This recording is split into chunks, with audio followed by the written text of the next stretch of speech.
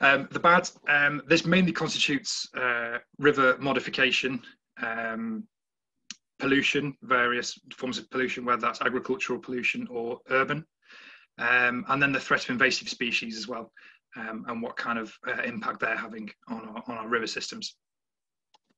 I'll then go on to talk about the recovering nature and what this means in terms of restoration ecology and what various people are doing to restore our rivers to the natural states. I'll then go into future threats and things that may be an issue in the future. I won't put too much doom and gloom on the situation because there's plenty of that around at the minute. And then finally, I'm going to finish on why I think UK rivers have got a really bright future, and that there's a lot to be very positive about. I'm going to also talk about 3 potentially controversial things.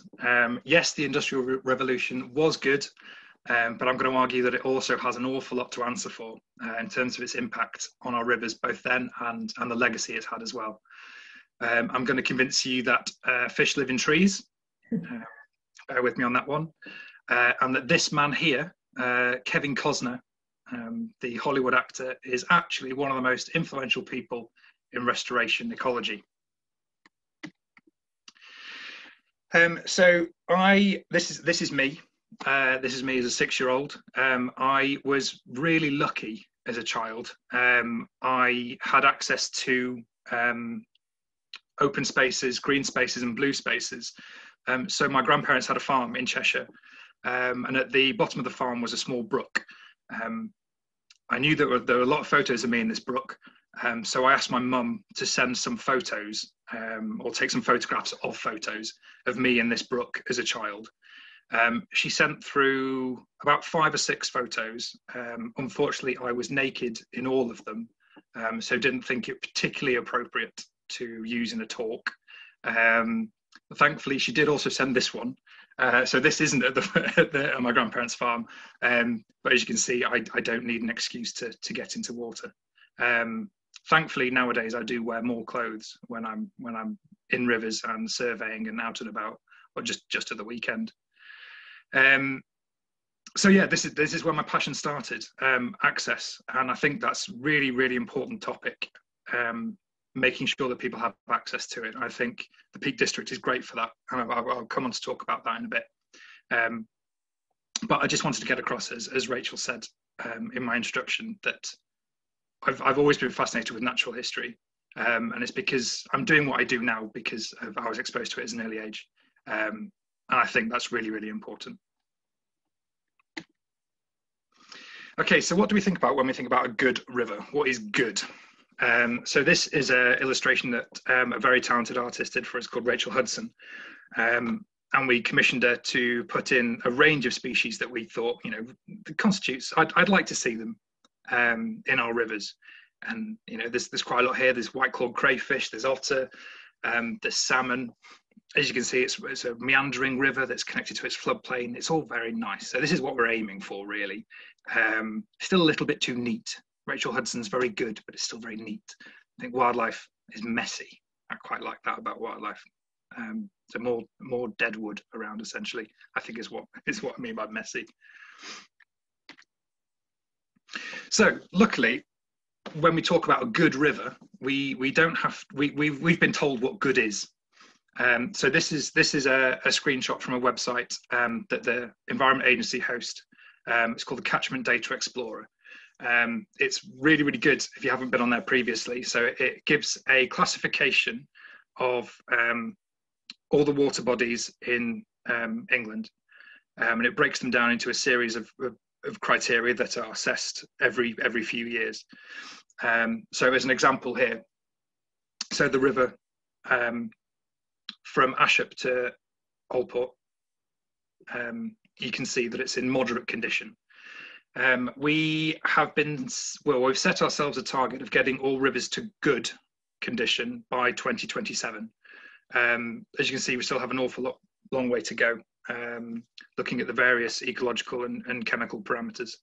But yes, this is a very good website for checking out if you want to have a look at your local water course, as everyone should. Okay, so in Derbyshire, there's no reason why all our rivers shouldn't be spectacular. We've got so many protected sites. We've got dozens of local of national nature reserves, including Dovedale, many triple SIs like the Wye Valley. We're in a national park. Well, a lot of Derbyshire is in a national park. And also the special areas of conservation as well. So whether that's the South Pennine Moors or the Dark Peak. I mean, this is, it's European and international importance. A lot of our sites, and a lot of them are rivers and water based. So there's a lot of good stuff out there already. But unfortunately, my job isn't just going out to the nice bits and going, oh, this is quite nice. And then going home. That's my weekend. But my day-to-day stuff is normally dealing with the recovering ones. So the various habitats that you can come across in these. I think the more you get into rivers, the more you assign personalities to the rivers. So the one in the top right, it's an upland stream. It's loud, it's noisy. This would be your biker, I reckon. It's quite abrasive, very dynamic, but he's probably my favourite. Bottom left is the lovely, peaceful, clear, flowing Wye. You could think of this as your ballerina in a lovely white dress. I mean, there's an argument that I've been doing this too long now, and that I'm obsessing. But you do assign them. And bottom right, that's the main Derwent, down in the south of the county, very slow flowing, essentially a man on a deck chair on a Sunday afternoon. All these habitats are really, really important. So the bottom picture in the middle is where it all starts, in our uplands. And it's it should be a wet environment to hold as much water as possible. There's so many different characteristics in Derbyshire. So starting up in the dark peaks, you've got the heavy influence of the peat and the gritstone, and then obviously in the white peak as well, you've got the limestone. So the rivers are very, very different in terms of colour, quality. You can start off in the dark peaks in the heavy rain, and see almost coffee coloured water coming off the moors, and then get to where the River Wye meets it, and it's crystal clear coming from the Wye. It's beautiful, absolutely stunning. And of course, so the top left picture is one of our reserves. It's Willington Wetlands, and obviously these wetlands also play a really, really integral part in the river system and how they're connected in terms of connected habitat, and water storage as well. So there's a huge mosaic here. So I've just referred to the word mosaic. I think when you look at a habitat, regardless of what it is really, what you want is a good habitat mosaic. So you don't want, ironically, there isn't much of a mosaic in this mosaic, but what you want in a good habitat is lots of different niches. So you want areas of fast flowing water, slow flowing water, lots of debris, bankside vegetation, all those little habitat niches that can be utilised by a range of organisms. That's what you're aiming for in a good habitat structure. So I'm going to talk a little bit about the species now. I'll start off with the plants, because they're the baseline of everything really. And this is quite a common one. This is water crowfoot. There's a beautiful, delicate white flower that you see coming to the top of the water surface. And normally, if you're driving along or walking along and you have a look down along the Wye or some of the tribs of the Wye, you'll see a lot of this, and it's a sign of a really good river. Essentially, there's lots of habitat there for invertebrates, fish to hide in. It traps sediment. It stabilizes the substrate at the bottom. Just lovely. So not only is your submerged vegetation really important, but your bankside vegetation is also incredibly important. That forms some of that green corridor that's really important for wildlife to move up and down and give wildlife a lot of cover as well. So now on to invertebrates. Invertebrates are an incredibly important indicator of the quality of a river. They're essentially the canary in the mine. You can tell so much about the water quality by what invertebrates are there. And also the opposite is true. So a lack of invertebrates or certain invertebrates can be big indicators of water quality and pollution incidents. So you get to a stage where you start looking at rivers and streams and brooks and ponds, and in your head you're building up a mental picture of what invertebrates you'd expect to see. If you're not seeing them, then you can start asking why.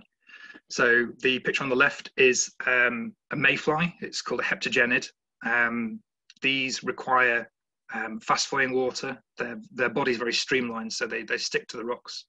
I was going to say like limpets, but they're much better than limpets. But they're lovely little creatures, and again, very sensitive to pollution and sediment as well. So if you have a sedimented environment there, they're not happy at all. On the right is an example of a cased caddisfly. So you can get cased and caseless larvae. And one of the great things about these is that a lot of the time their cases are species specific. So you can tell a lot about what the invertebrate is inside by how it makes its case, and they're fascinating. They're really good. Two other invertebrates I want to talk about.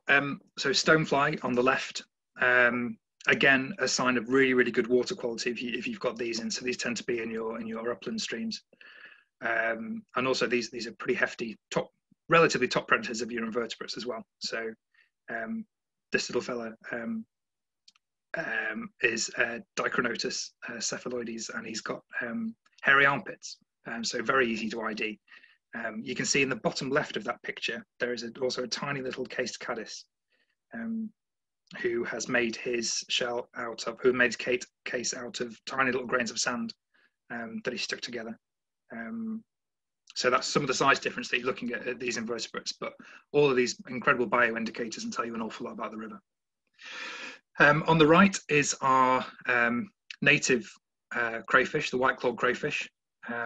European protected species, and unfortunately getting increasingly rare nationally and across the county. There's a few strongholds that it's really, really important to protect, and we're also looking at projects at setting up ARC sites as well. So these are areas where we would look to put new populations of crayfish away from any risk of them dying out.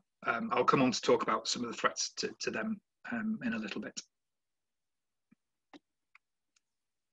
Okay, so some of the fish that you might find in our rivers as well. So top left is the brown trout, wild brown trout.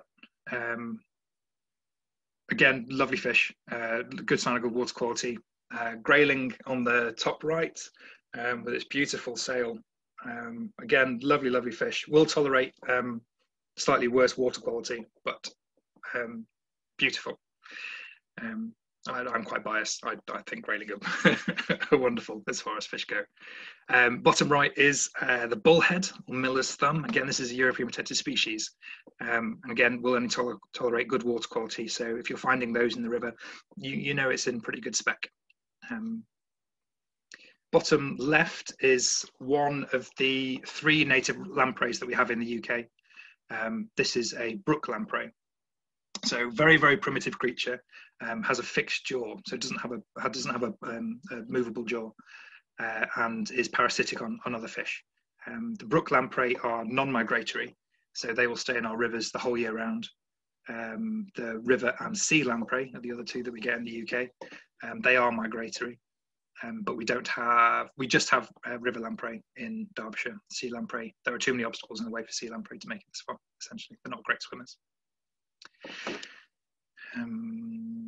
Yes, there's a couple of noticeable absences on this slide, but I will come back to why they are absent a little bit later on. I'm also a very keen birder. Dipper's probably my favourite bird. So the bird on the right is the dipper. They're just so much fun to watch going up and down a river. They dive under the water after the invertebrates. So the invertebrates form the base of everything, and so many fish and birds are reliant on those invertebrates. Again, dippers will not tolerate bad water quality. So if you've got dippers flying up and down, it's a very, very good sign. The other one, just, one of the egrets. These are becoming increasingly more common in the UK and across Derbyshire, which is a really great sign that things are starting to recolonise again. Some organisms that you don't really associate or wouldn't normally think about associating with rivers. This bat is a Dorbenton's bat, and these pretty much exclusively forage along rivers and watercourses and lakes, taking invertebrates off the top. So again, just really, really valuable that those insects are there that support all these predators going through. And then onto your mammals. So admittedly, both these, so water vole on the left and otter on the right, they both look like they've been caught doing something that they shouldn't have. This is nonsense. There should be in the county, and there should be more of them. Water vole, both these species have had a pretty tough time for different reasons. Water vole through habitat loss and predation from mink, and otter from historic persecution. Having otter in a ecosystem is incredibly important. You know, they're top predators, they're apex predators. You need an awful lot of things right in a habitat for them to be comfortable. They've got huge ranges, and I'm very pleased to say that they are expanding across Derbyshire. You know, 20, 30 years ago, they were not in the county, but they're coming back now, which is really, really good to see.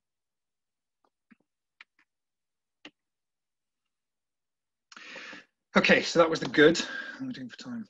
Okay, that was the good. I'm now going to go on to the bad.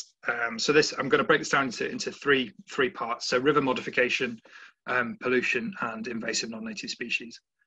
Our rivers, like I said at the start of the talk, our rivers have had a pretty tough time. We have done our best to harness them. We have straightened them to make it easier to farm, make it more convenient for us. We have drained an awful lot of area to get water into our rivers as quick as possible, which again isn't great. There's been a lot of concrete, a lot of sheep piling, a lot of straightening, which isn't great. So just as an example of this, this is Alfreton Brook. So this goes into the River Amber, which is a tributary of the Derwent. You can see in the middle, just below where it says Alfreton Brook, there is a parish boundary. So that grey dotted wiggly line is the parish boundary.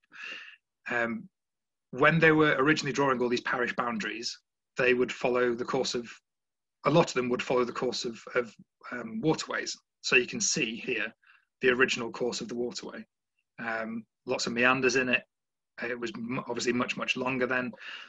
What's happened since then is a big open cast coal mine was put through that area, and then when it's been put back as essentially a canal.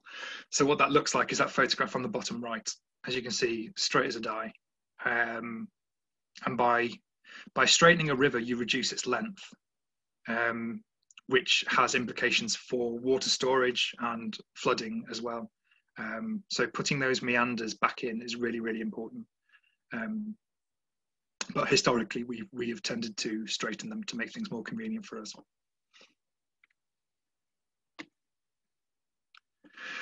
So this is a painting by a guy called George Morland that he did in 1795. And it's called A View of the River Derwent at Belper, Derbyshire, with a salmon and a grayling on the bank.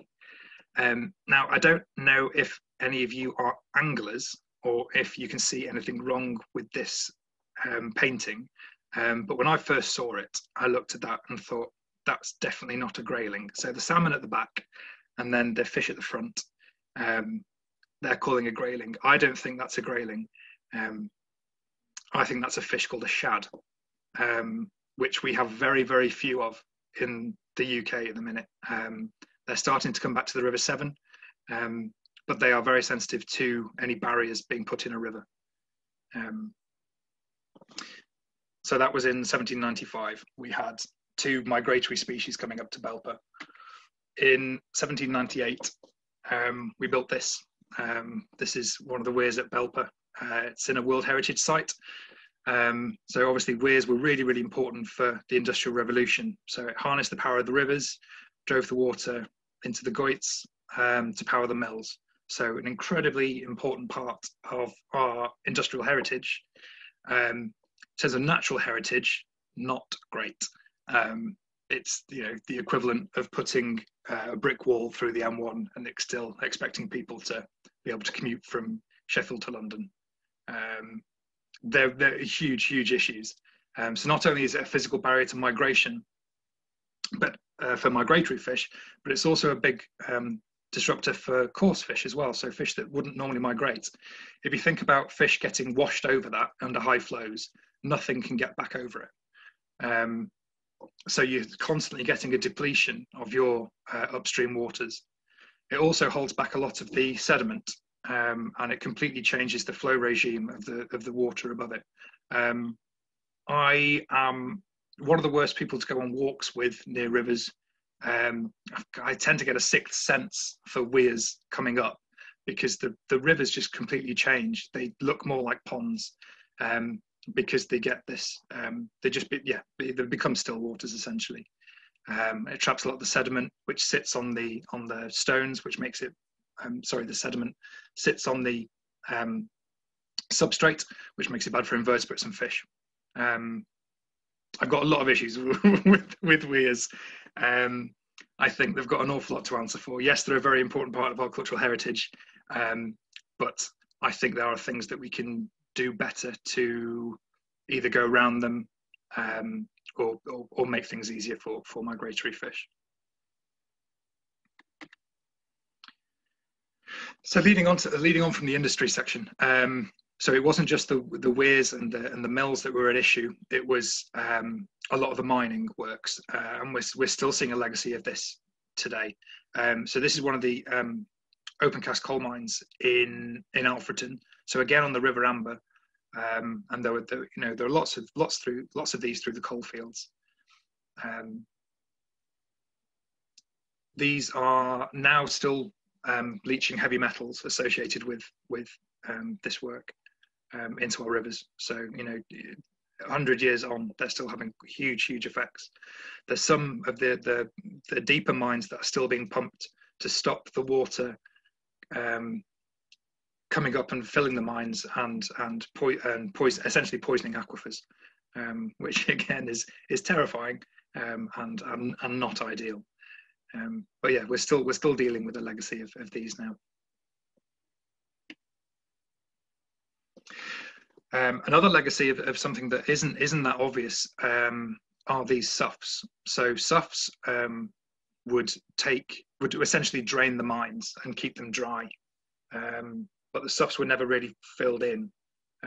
So when you hear stories about things like the River Bradford drying up in the summer, a lot of it is because the water has just gone into these soughs. Some of the soughs run underneath the rivers as well, so the water can just filtrate all the way through the substrate bed and into these soughs. So it completely changes the hydrology of the rivers and how much water there is in the rivers and where it should be going.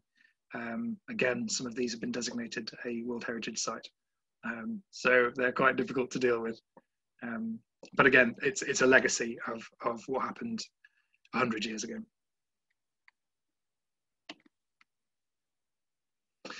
So next, pollution. It's a hot topic at the minute. I mean, it rarely leaves the news, but it has been getting a lot more traction recently. Looking at the state of our rivers, whether they're safe to swim in or not. So pollution can come in a couple of different forms. So it can be urban. So from this, you're kind of thinking about misconnections from drains, sewage, runoff from roads. That kind of stuff. So the top right is a picture of a misconnection. So that's household waste coming straight into a river. Bottom right, there's an example of a combined sewer overflow. So these are pipes that carry both sewage and drain water. They're initially in two it looks like a W shape, really. So in one half of the W, you've got your sewage, and in the other half, you've got your drain water. Under high flows, that comes up and mixes and can get discharged straight into the river. And this is when you see all the sewage related detritus, like your wet wipes and all that kind of stuff. And again, that's still going on. There are hundreds of those across the catchments, and again, quite a big issue. One of the other things about pollution is that it's not always that obvious. So the picture on the left that might look really quite idyllic, it's polluted with heavy metals. Again, a remnant from the mining industry. So it's not just a case of looking at the water and it's cloudy, or there's loads of toilet roll hung up in the trees. Something can look quite good, and that's when you start looking at the invertebrates. If it's devoid of invertebrates, there's something wrong with the water quality. So the other one, apart from urban, is agricultural, and catchment management is really, really important. So this is a book that I had read to me as a child, and I read it to my daughter, called Each Peach Pear Plum, and it is an incredible example of awful catchment management. Again, not am I awful to go on walks with, but I can really suck the fun out of story time. So there's lots of things wrong with this catchment. There is very little vegetation along the rivers, so not much of that really important habitat that so many animals and birds need. You can see that where they've ploughed the fields, they have ploughed down the hill, which increases the amount of water that can come off the hills. They should be ploughing across the hills. On the bottom right, you can see there's the farmer there is allowing access for the cows straight into the river. That's really, really bad. I'll come on to say why that's bad in a bit. But yeah, it's not very good, this one. So these are the major culprits. The farming industry have been going through a really, really tough time, and they need as much support as they can. So we try and work with them rather than go through any kind of like environmental EA kind of prosecution stage before it gets to like agricultural pollution. We want to be able to work with them. So these cows are one of the major issues, and this is why. He looks very pleased with himself, the one that's in the brook, but he's so this is called poaching. So when cattle or sheep are allowed to stamp up the riverbanks, or to a point where they're not riverbanks anymore, really. And this is a major cause of pollution. And it all adds up. You may look at that one field and be like, well, and look, a lot of the conversations we have with farmers are, well, it's just one field. The point is that all this adds up, and it washes everything into the water. So this is an example of how much sediment can get into rivers. So this is at Kedleston Hall National Trust property, and in their lakes essentially act as huge silt traps, which is good for the rest of the river, but not good for the Kedleston estate. But again, it's arable farming as well. When farmers plough in the autumn and winter, at these bare fields, and sediment runs off that really, really quickly.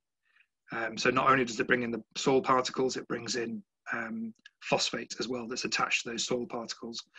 And phosphate's really bad for rivers. You don't want nutrients in rivers. That's when you get issues with algal blooms, taking out a lot of the oxygen as well. So it all adds up, agricultural and arable pollution. So now on to invasive species. So top left is Himalayan balsam. You may recognise this. You'll hear a lot of people say it's good for bees. It's not. It's a monoculture. It completely dominates a riverbank.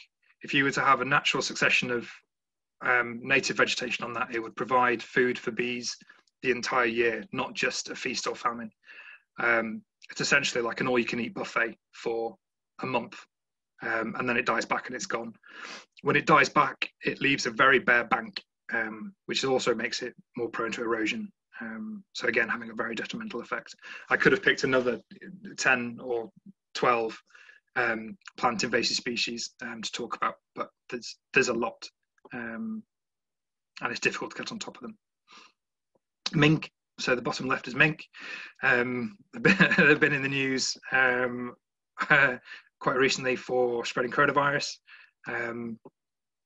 I want to get rid of them for different reasons, but as long as there's a push to get rid of them, I don't mind if it's coronavirus or their effect on mink, on water vole or ground nesting birds, kingfisher, anything like that. They've absolutely come in and decimated a lot of our native wildlife. On the right-hand side is a signal crayfish. So these are, again, North American invasive species. They got into the country because we thought it was a good idea to farm them as a business, to have crayfish meat. That didn't really work, and they found their way into our watercourses, and since then have spread hugely throughout the UK. They eat pretty much everything, and are a serious threat to our own white-clawed crayfish, mainly not just because they predate them, but they also carry a disease called crayfish plague, which signal crayfish are immune to, but our white-clawed crayfish are incredibly susceptible to, and it can completely wipe out populations. So that's why initiatives like Check, Clean, Dry are really, really important to try and stop the spread of crayfish plague, to try and protect our native white-clawed where we can. Okay, so now onto the recovering. And basically what I mean by this is catchment restoration. It's quite naive to look at a river and think we can just fix the river. The river is so reliant on everything around it. So it's more important to fix the catchment than just the river itself. It's all connected and it's all incredibly important. And you have to think of it of landscape scale restoration as well, because there's no point focusing on your little bit when it's influenced by, you know, whatever's happening to, a couple of miles upstream. If there's a sewage treatment works that's just pumping stuff in, and you know you're trying to do your little bit of gardening down there, then it doesn't really work. So river restoration, I thought mussel shell was more appropriate than nutshell. So my job essentially is, it can be summarized in the following 5 points, which is quite depressing and convenient at the same time. So what I will do, I'll go to site, and my first thing to do is survey it. So what does it look like? So whether that's the morphology of it, the plan form of it, what species it's got in there, where it is in the catchment, gather all that baseline data that you can then go on. So the second thing to ask is, should it look like that? Is it straight? Is there, what man-made things are there? What's the bank look like? All that kind of stuff. Then the third thing I ask myself is, what can I do about it? So this is why I really like what I do, because it's problem solving, and there are so many innovative ways that you can look at this as well. There's not necessarily a right and wrong way of doing it. A lot of them are site specific, so it makes it really good fun, and also the possibility to collaborate as well. So once I've asked those 3 questions, next one is there money to fix it? So obviously you can't just do these things for free. So then we go out to look for grants to be able to do this kind of work, and hopefully get them, which we're the trust we're quite successful at. And the last one, which is probably the most important one, is, am I allowed to fix it? So it's all very well and good saying that something should be fixed and you know how to do it, but if you've got a landowner that doesn't want it done, then it makes it look much more difficult. Or there might be other issues in terms of if something that you do may increase flood risk as well. People tend to get quite touchy about that for some reason. So that's my job in terms of river restoration, about how I go about it. And obviously it's not just, as I said before, focusing on the river. There are so many different organisations that need to be involved in this, and this kind of comes together under something called the catchment-based approach, which is a way of trying to get all these different organisations to come together to fix whatever is wrong with the catchment, because it's in everyone's interest. So having that joined up approach is really, really important. Otherwise, I think you will be fighting a losing battle. So as part of this, all catchments across England have a catchment partnership. So this is a group that facilitates all these other groups coming together to fix what issues there are in the catchment. And this can come in various forms, whether it's education, access, invasive species control, survey, flood risk and flooding, habitat restoration. There's absolutely loads in there. So we host the Derbyshire Derwent Catchment Partnership at Derbyshire Wildlife Trust, and it's really, really important. And having that diverse mix of people on it as well is really important. There are so many people out there that care passionately about the rivers and the watercourses and getting them in back into tip-top shape. So what does river restoration look like on the ground? So for me, that top right picture is one of my favourites. It's weir removal, and it makes an instant impact to a river. So the second you start taking a weir, even if it's a small weir that kids have built up, you take those stones out, you'll see the water start washing over the stones and cleaning them up, taking that sediment off, and reconnecting habitat, which is really important. That bottom right is an example of floodplain connectivity. So one of the other modifications that we've done as a society is disconnect rivers from their floodplain, because we've wanted to keep them dry, so it's easier to farm them or build, which is really, really detrimental to our rivers. So reconnecting the floodplain is an incredibly important job. There's other things you can do, like reforestation. So whether that is tree planting or rewilding, so allowing natural regeneration and revegetation of steep-sided hills or the floodplain is really, really important. And the bottom right is just an example of invasive species control as well. So it's making sure that anything that you do in terms of restoration isn't just going to get dominated by invasive species all the time. So it is making sure that you have a handle on that as well.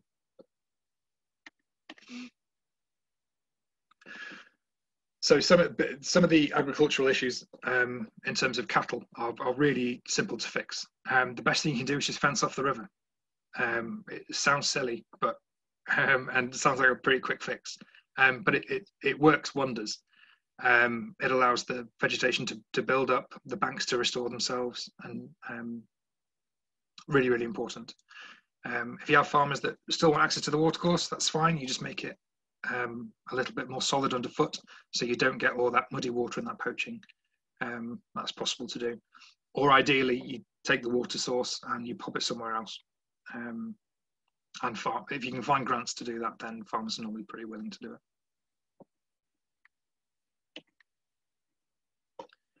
So in terms of the urban environment, there's loads of things you can do to stop water getting into rivers so quickly. Obviously, there's a lot of tarmac areas, a lot of hard surfaces, roofs and everything. But something that's becoming increasingly more popular in housing developments, and you can also retrofit these as well, are rain gardens. So this is just a way of slowing the water down. So utilising the water before it goes into the sewage system, essentially, and into the drains. So it's just keeping that water back, so it flows through the gravel beds and the plants, rather than just going straight in.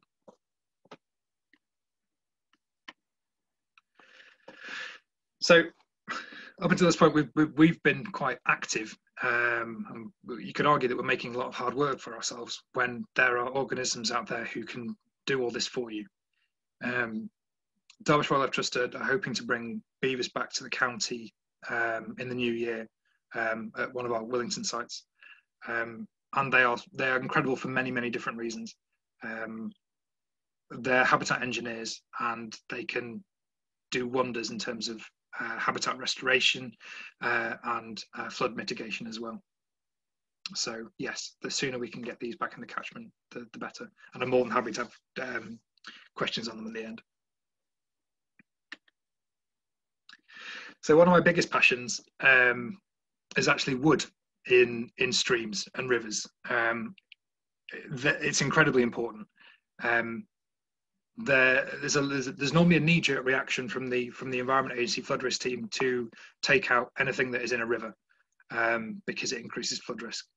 But in terms of habitat and slowing the flow, it's really important.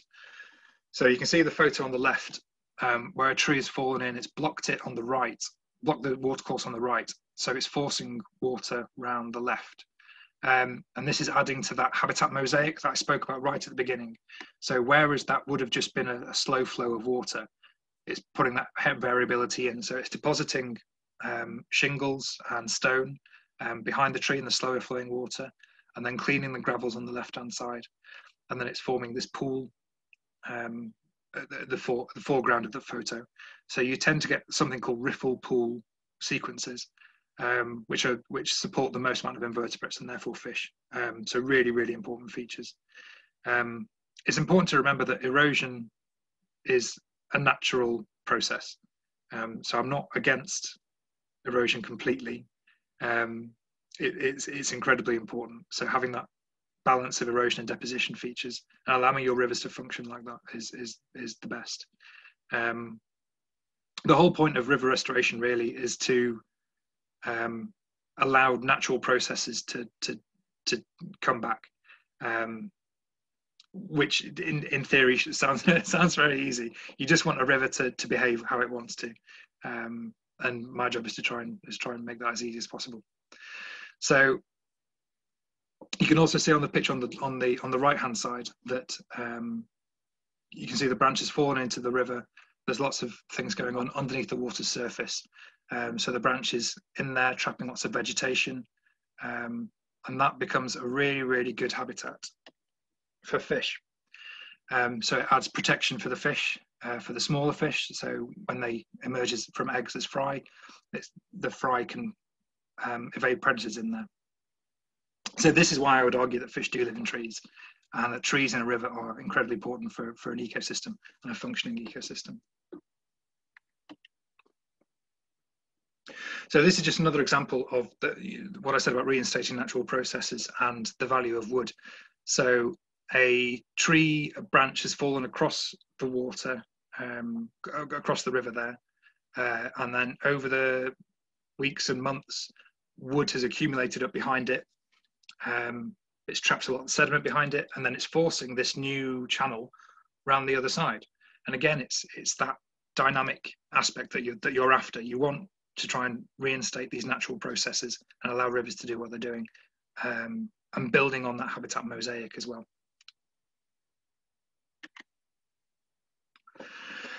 So back to this man, Kevin Costner. I don't know if anyone recognises this film. So this film is called A Field of Dreams.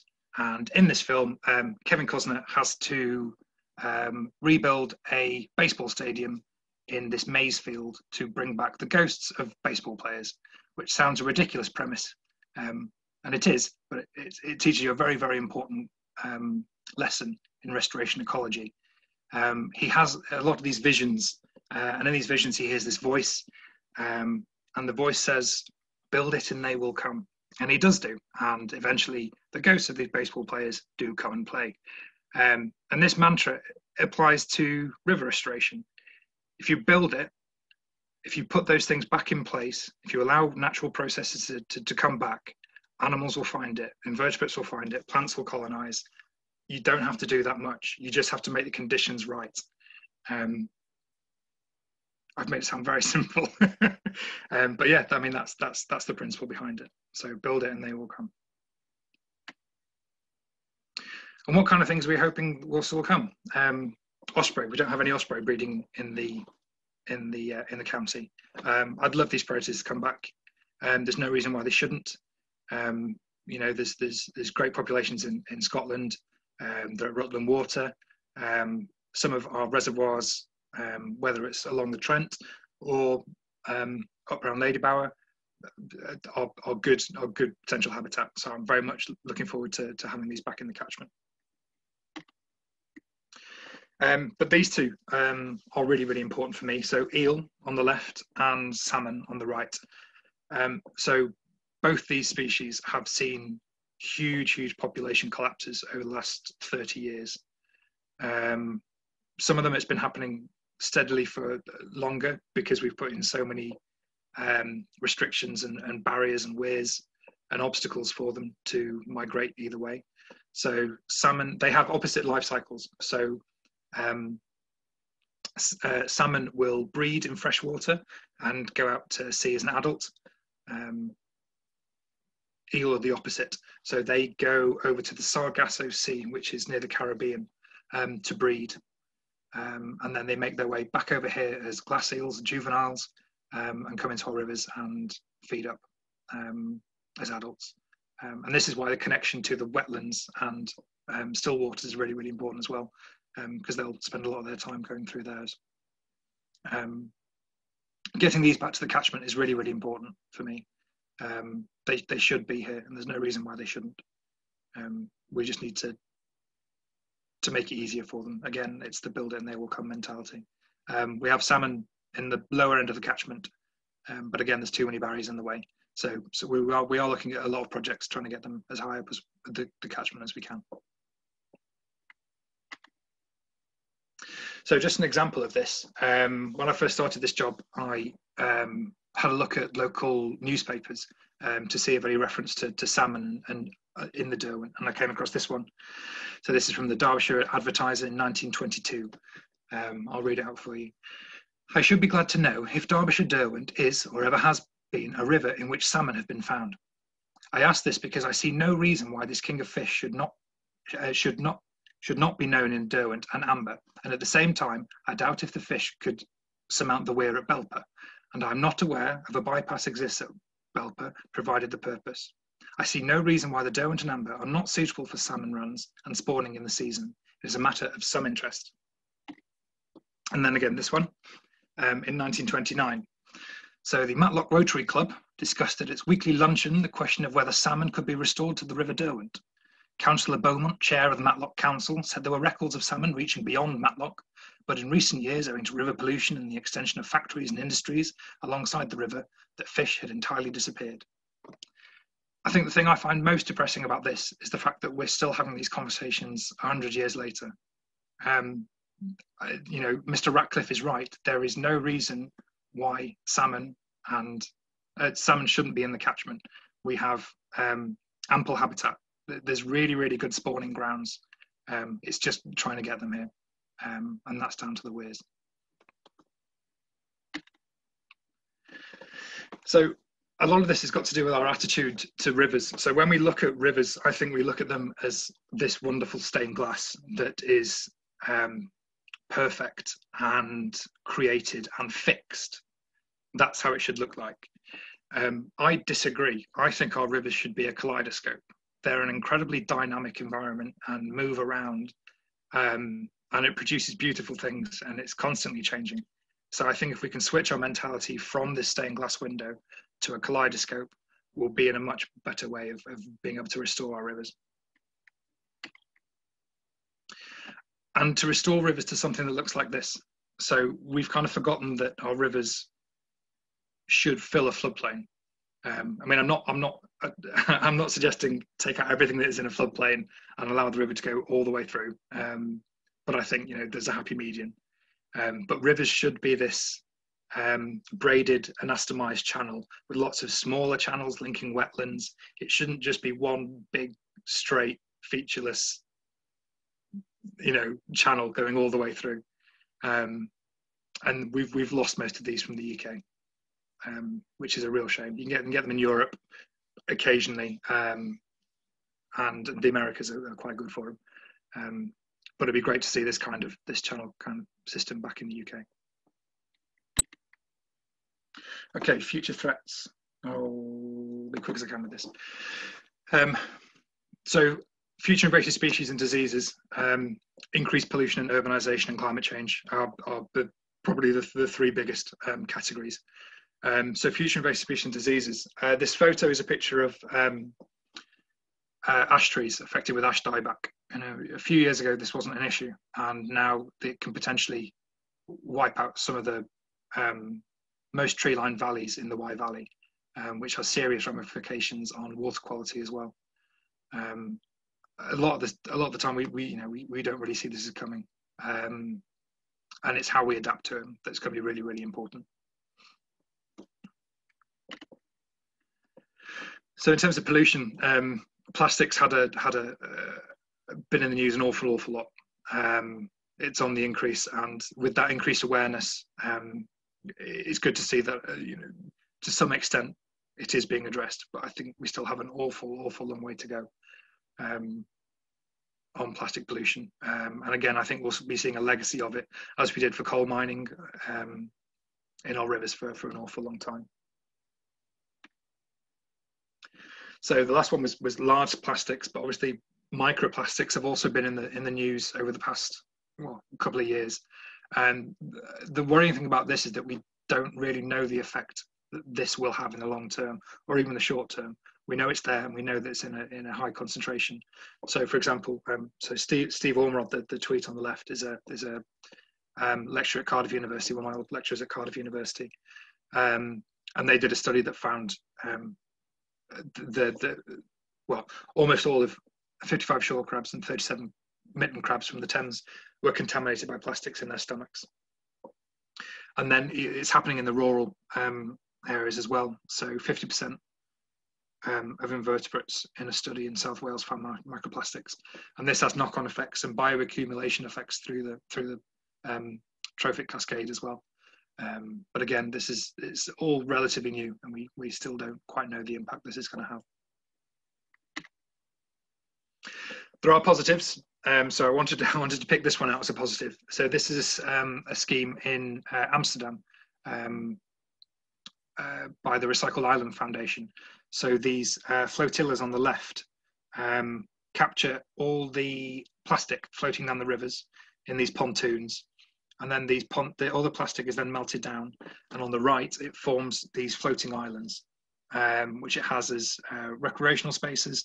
It's called the Floating Island Foundation. So you can have these floating parks, which I think is brilliant, like such an innovative way of dealing with it. And it allows people to connect more with the river as well, which again I think is really, really important. Just an example about how quickly this kind of stuff moves. So there was a report in The Guardian week before, about pet flea treatments poisoning rivers. And this was one study done by a guy called Dave Goulson, amongst others.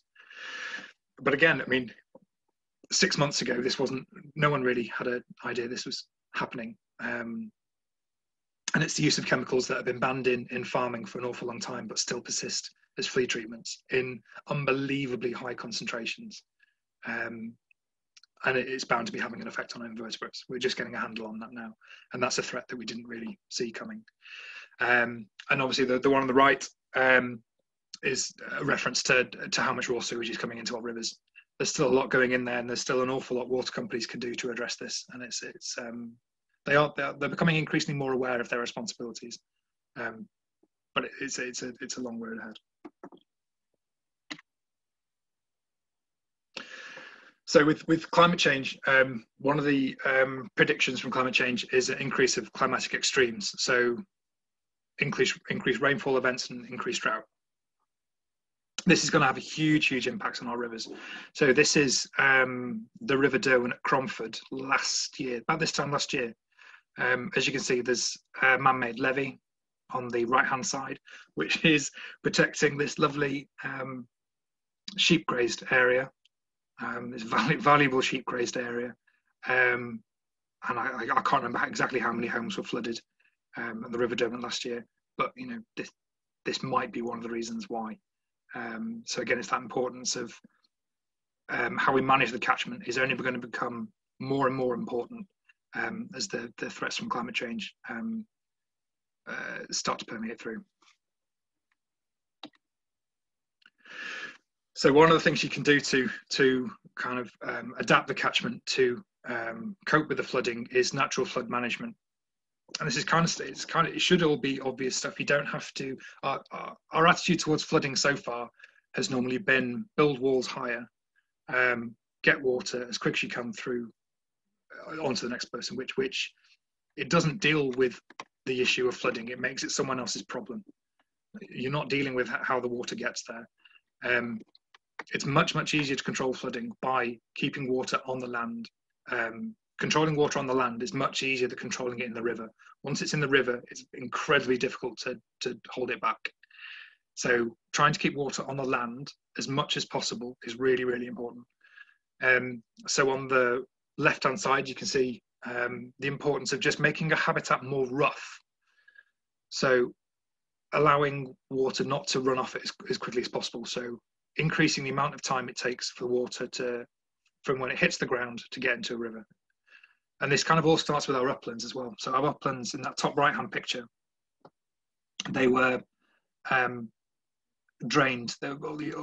These big gullies were put through them to try and drain it as much as possible and to dry it out, which is the opposite of what we should be doing. So there's great organisations like Moors for the Future and National Trust are doing some great jobs blocking up these gullies and allowing water to accumulate and allowing the sphagnum moss, which is really important, to build up again.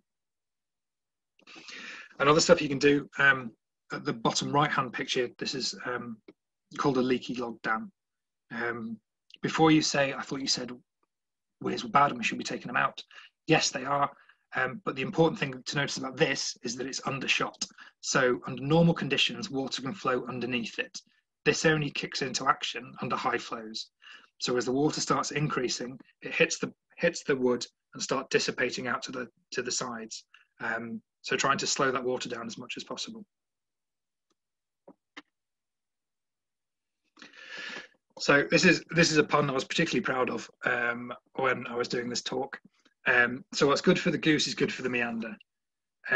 If you make things good for the environment, so in terms of flood risk and anything like that, biodiversity will just explode on the back of it. If you start planting trees to cope with a wide range of issues, whether that's carbon sequestration, flooding, anything like that, animals will adapt to it and they'll come in and they'll make the most of it, and you'll see these huge gains in biodiversity that we really need across the county and nationally, to be fair. And this kind of brings me on to a big push that we're having at the Wildlife Trust at the minute. So we are part of a number of organisations building on these nature recovery networks and pushing for a wilder Britain. So it's basically working on the Lawton principle of bigger, better and more joined up. So what areas we want to expand them, we want to make them better quality, and we want to join them up. And it doesn't have to be just a series of protected sites. They can be green spaces whether that's someone's street, as that underground-esque schematic shows on the top. It's all linked, and building those map of networks is really important. And this is where I think rivers play a really key part in this. They act as these really important corridors linking these habitats. So I only think rivers are going to be more and more important the more we go on. This was another pun I was very happy with. So the future's bright, the past was orange. So this, I as well as paddling around in rivers as a child, I've always been into fishing. I live in Sheffield, and this is the River Don.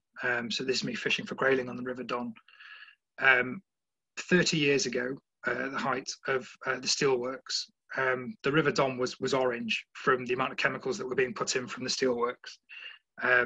There was nothing in it. It was very, very warm to a point where there are still fig trees growing along the banks in the city centre now as a legacy of that. A consequence of that is that no one fished it. So the council got the rights to it. And they still own the rights. and it's still free fishing. It's now got salmon up to the city centre. It's that section there is chock full of grayling and trout, and there's loads of invertebrates. There's dipper going up and down. It's been an incredible transformation. There's been a lot of organisations working incredibly hard. Don Catchment Rivers Trust have done an incredible job removing barriers and getting salmon back to Sheffield. There are so many positive stories. So recovery is possible. It just goes to show what you can do when you stop polluting rivers and you allow them to be connected up. It's wonderful, and it's a great space to get people out. It's free fishing. There aren't many rivers that are free fishing, so you can just take people down there for a couple of hours and get them interested. It's really, really important. And this kind of brings me full circle, really. So this is me on a standard weekend walk, and this is my 3-year-old daughter, Erin. She's very much her father's daughter, and is very, very good at weir removal with me, and also her invertebrate identification is very, very good. I asked her what she was drawing the other day, and she said a caddisfly. It didn't look like a caddisfly, but she assured me it was a caddisfly. It's kind of coming back to what I was saying right at the start about how access is so important. If you've got kids, grandkids, nephews and nieces, there are so many wonderful spots in Derbyshire to take them out and to explore and to get them involved. It's for me, it's that next generation thing. The more you can get people to care about their rivers, the more of an interest they'll take in it. I mean, I'm not expecting Erin to grow up being a rivers ecologist, but just having that appreciation of it, knowing what a river should look like, what it should sound like, is really, really important. So yeah, I'd like to finish on that, if that's all right. Well, Scott, thank you so much for a wonderfully entertaining talk, but also a really informative talk. And we've just sat here taking it all in, puns and all. So thank you for that. Questions. Not quite sure how we're going to manage this, Scott. Do you want to sort of see who waves at you and who unmutes and pick people to take questions from? It cuts out the middle person. Okay, yeah, that's fine. Sue Jones. Can you tell us if brook lamprey are back around Carver area? They used to be there before the spillage that occurred, and I believe, I don't know whether they're there now or not. We saw them before that, and I'm going back quite a few years. They are. I don't think they are in as high a number as they were. But they are around Carver. Good, thank you. That's right. It's good to know. Rachel. It's Dave. It's Dave. Dave. Thanks, Scott. Excellent talk. I was interested in the thing about access, because I recently read Nick Hayes' wonderful book, The Book of Trespass. Yeah. Talked very much about the problem of lack of access, not just to public land, but to rivers, and this astonishing figure where generally throughout England, we only have access to 3% of our rivers' lengths, I believe you said. Yeah. Now, I don't know if that's the case in Derbyshire, but does this sort of raise issues as how we get access, not just for enjoyment, but to monitor what's going on, to see what abuses are taking place, which are still taking place with farm runoff, with industrial pollution, etc. I think you're absolutely right. I think rivers do suffer from out of sight, out of mind a lot of the time, especially because, again, a lot of that stuff can be hidden underwater, like literally hidden underwater. The more people that are out and can see any issues and report back on them, for me, is incredibly important. As long as the access is responsible, I have no issue with it at all. I don't think people should have a monopoly on access. It's a national debate at the minute in terms of open access. Who owns a river? Who owns the water? Is it just to the riverbed? It's a very heated debate. I think both sides have valid points, whether that's in terms of safety, or like you said, the fact that it's very difficult to access a lot of our blue space. I think we could be an awful lot better at it, but I think it's going to take some kind of big legislative changes that I would like to see, because I think the more, like I said to start off with, I think the more people that have access to it, the more people will care, and the better our rivers will get through education, which I think is the most important bit. Yeah.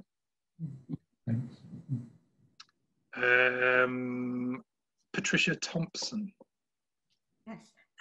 We have a river as part of the Wye that runs through the Pavilion Gardens in Buxton. Yes. And whenever there's a lot of rain on the moors, a lot of iron oxide is washed down into the river through the gardens, which turns the gardens yellow or orange. Now, it only happens when, there's a lot of rain on the moors. Now, is this iron oxide in the water actually dangerous to wildlife?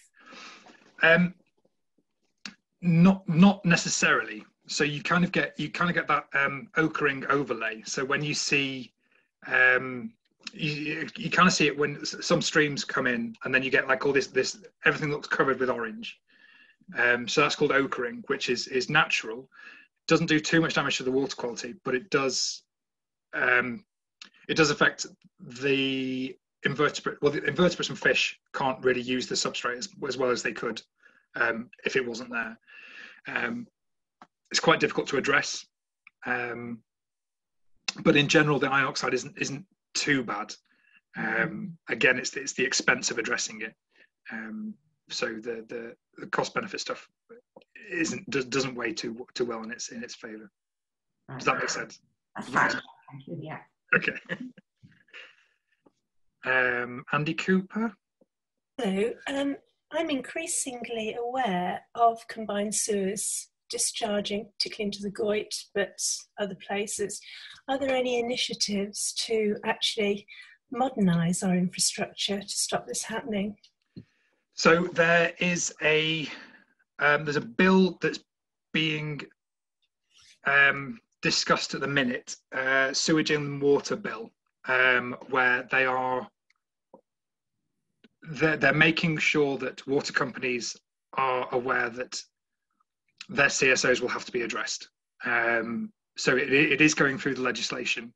Whether that goes ahead is a different matter. And again, they're not going to be in any rush to fix it because it's a huge undertaking. Yeah, I mean, when these kind of systems were built, they were fit for purpose then, but in terms of the amount of added capacity, whether that's through surface water runoff or housing connections, it's just gone through the roof, and they're no longer fit for purpose, but they cost an awful lot to try and redo. So yes, there are initiatives to go to try and address them, and there are more groups holding these water companies accountable as well, which again is down to the access and people seeing it and people saying, well, that's not acceptable. Yeah, so I am hopeful about it, but they are, along with weirs, my biggest bugbear. Yes, but I hope they are going to get addressed soon. Thank you. No worries. John. Hello, thank you. I just wondered whether there had been any attempts to address the impact of lime waste, because a lot of historic lime waste deposits are particularly around Buxton, and they often find their way into watercourses where I imagine they're pretty disastrous. There's one near us where the pH has been measured as 13 at sometimes, and obviously it depends on the rainfall, but yeah, often the water turns milky, yeah, with kind of lime deposits. Yeah. I wonder whether anything can be done, or has any attempts have been made to rectify that? Not as far as I know, because as you said, it's it's very, very difficult to address.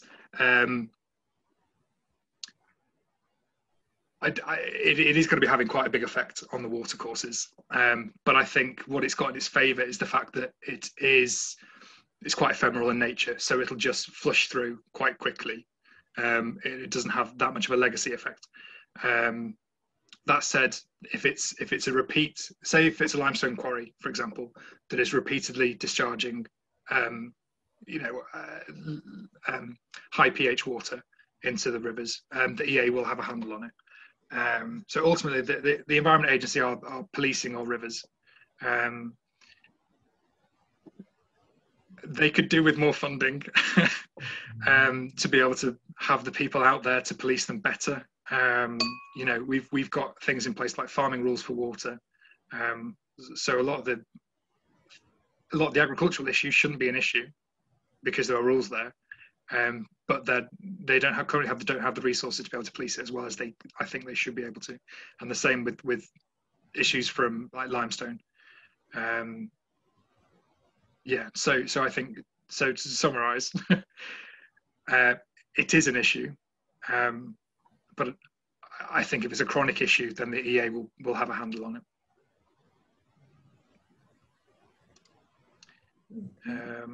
Jill Williamson. Quite a lot of the rivers in Derbyshire are in the limestone area, and parts of their courses are underground, either permanently or intermittently. With climate change and surges of rainfall and storms, is there any likelihood that the underground configuration may be changed through collapses of structure, causing re-emergences to happen in different places? Yes. Yeah. I think that kind of stuff does happen naturally anyway. I think things will be exacerbated. I think you only have to look at the effect that some of the SUFs have had to see how much that can change the dynamics of a water system and the hydrology of it. So I'd say yes, there is potential for that to happen. But again, I imagine it'll be quite difficult to model the specific effect because we still struggle, even currently, modelling where the water goes. The limestone catchment is really, really interesting because it's not just a case of, say, if you've got your hill, you've got your river at the bottom. If water falls on there, on limestone, it doesn't necessarily end up in that river. It can percolate all the way through and come to a different river the other side. So the hydrology is really, really interesting in the White Peak, which makes it difficult to pinpoint issues as well. But yeah, I think there is potential for climate change to impact through collapse of current features to force water in different areas. Yeah. Thank you. Okay.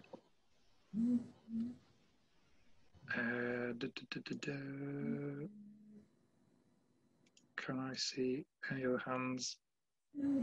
I'm going to say Vice, W-I-E-S. Hi, Scott. Yes, that's right. It's not an English name. Thank you so much for your talk. I've really, really enjoyed it. I found it very interesting. Now, I don't know if this is going to be controversial, but I'm a wild swimmer. And I don't know how you feel about it. We're in a group and we're very respectful on the environment. And we always do litter picking around where we go and we're very careful where we go into the rivers. But my question is really what you think of it, and especially the River Derwent, whether you feel it's safe to swim in. I'm completely supportive of wild swimming. Oh, good. So long as it is done responsibly with access permissions in place. I think, it's the same with anything. I wouldn't, personally, on a work level, I wouldn't encourage trespassing to access a river. So yes, there's some lovely spots on the Derwent for wild swimming, and I go relatively regularly, and enjoy doing it. I think the need to be able to have those spaces, especially now in the current climate we're in to relax and just have some calm is really, really important. And if people have that doing while swimming, then brilliant. You know, some people have that through fishing. I enjoy it through fishing. I can go out and feel very, very calm for a few hours. But I think it's really important. In terms of water quality on the River Derwent, the higher up the catchment you go, the better. There are maps, so you probably know this already, but the Rivers Trust have got maps on combined sewer overflows and sewage treatment works. So you can pick better areas to go swimming in than others. And at all times, I would avoid high flows because of, not only because, you know, quicker water, but the increased risk of there essentially being raw sewage in there. So pick your time, pick your space, but keep doing it. Okay, thank you very much. That's all right. Rachel again? No, it's not again. It was Dave. Sorry. I'm not hugging it. And I'm just really interested, Scott, in what we can do to help with this at an individual level, but also what we might be expecting, and bearing in mind the wet gardens, what we might be able to expect our planning departments in our local authorities to be doing. And so on a personal level and from a planning point of view, what can we or should we be doing to help with rivers? So on a personal level, there are things you can look at in terms of plastic usage, whether that's how your washing machine is hooked up. So a lot of the microplastics come through washing machines. So taking fibres off your clothes and then putting them into the watercourse. You can get devices that will capture that plastic before it goes into the rivers. So that's a good start in terms of plastics. Water usage in general, you know, my grandparents are incredibly frugal with water. They essentially still think it's the war, and you know, when they have shower, they will turn the water off. Will get themselves wet, turn the water off. I think it's called Navy shower, and get themselves lathered up.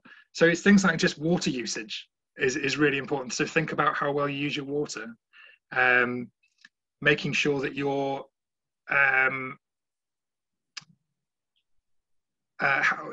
water usage in the garden as well. How your house drains is really important.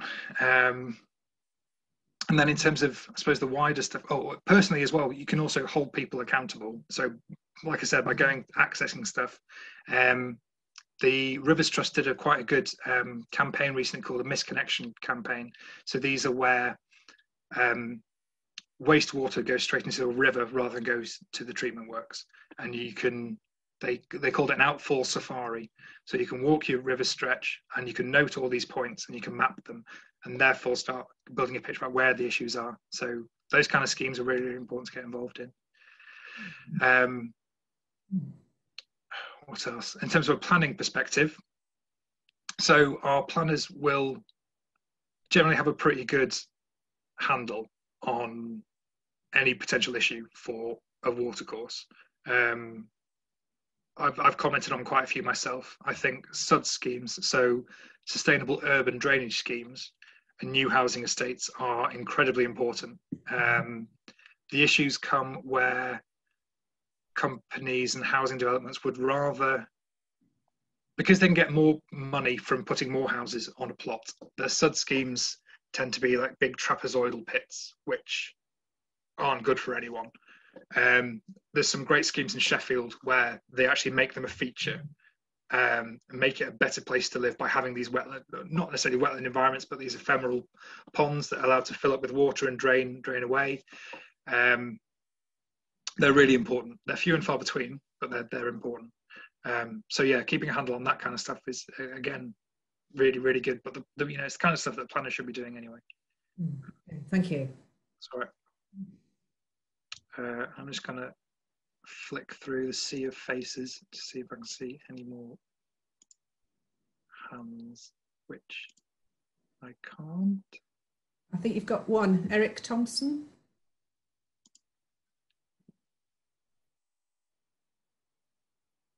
Oh, Eric, you're still on mute. In the High Peak for the last few years, every single planning application is copied to Nestle. Now that's done to protect their investment in this area. And it's a continuing now. How long it's going to go for, I've no idea.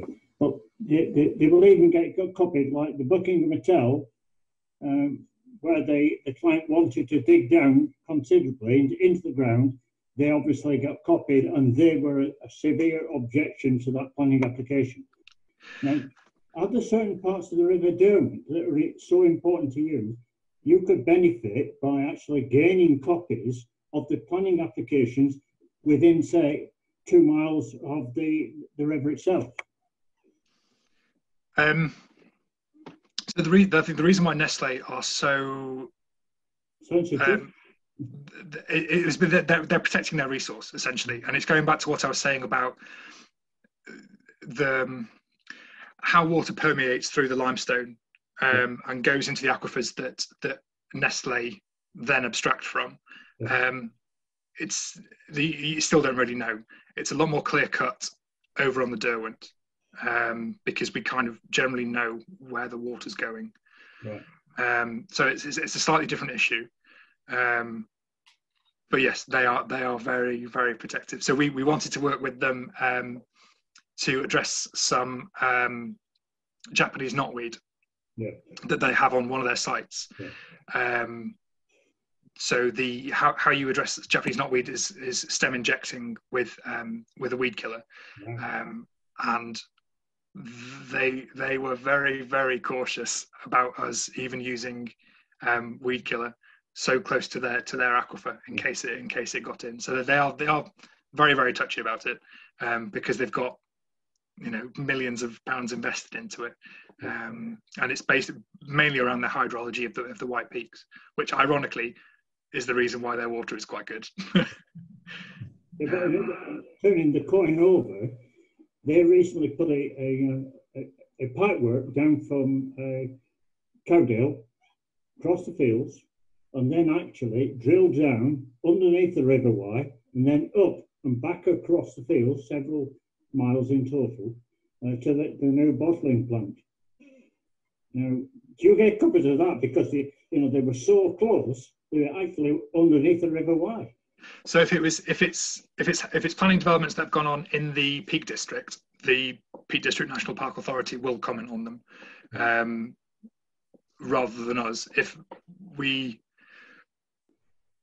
will get to hear about it if we think if there is an issue, but it's building that evidence base is quite difficult. And again, we have worked with them previously, and we are working with them at the minute.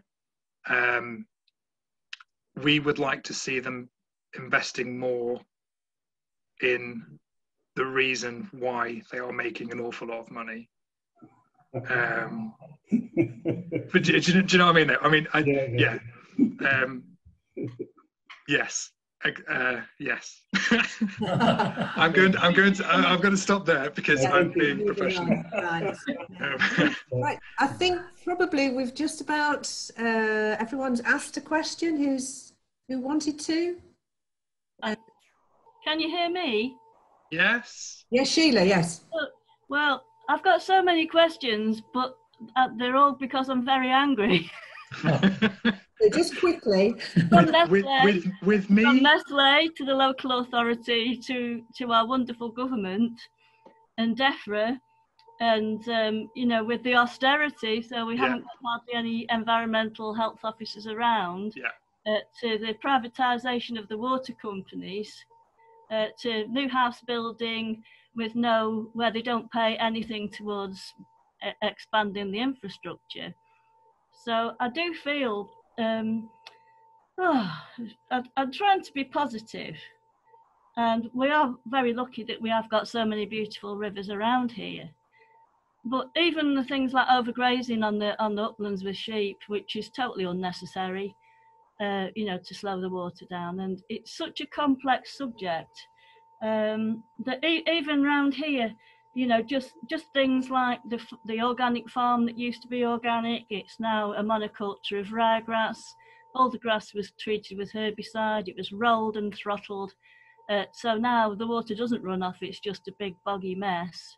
And the cows are kept inside all the time, and they spread stinky raw slurry everywhere, and all that washes down into the Goit. And then a bloke bought Taxel Pond, which was a registered wildlife site some time ago, and it's turned it into a carp fishery. And when I objected to it, it turned out that even though it was registered wildlife site, there was absolutely no protection to that pond whatsoever. So I just do get a bit, angry that I suppose it all starts with the government, and I don't think they're interested in preserving wildlife or in improving anything. I just think they're a total dead loss. I want a quick response to that. I'm quietly optimistic about the new ELMS scheme, so the latest farming payments. I think that has the potential to either make or break a lot of our environmental issues, specifically water as well. And I think you're right, the cuts that have been made to a lot of the public sector have really made things quite difficult environmentally. And it will be great to see that the Environment Bill was pushed through, that it was positive, and that it was willing to commit to some serious gains for wildlife. It goes back to what I was saying about the goose and the meander again. It's a win-win situation for a lot of people. They just have to try and commit to it. So I'm at the minute cautiously optimistic, but it's 2020 and it's not been the year for optimism. But yeah, I'm hoping it'll get better. Thanks very much. I shall go and see my MP yet again. Yes, please do. Okay, so on that nice positive note, Scott, can I say once again a really big thank you. If everybody wants to unmute and just give Scott a big round of applause for that wonderful presentation. Thank you very much indeed, Scott. Thank you.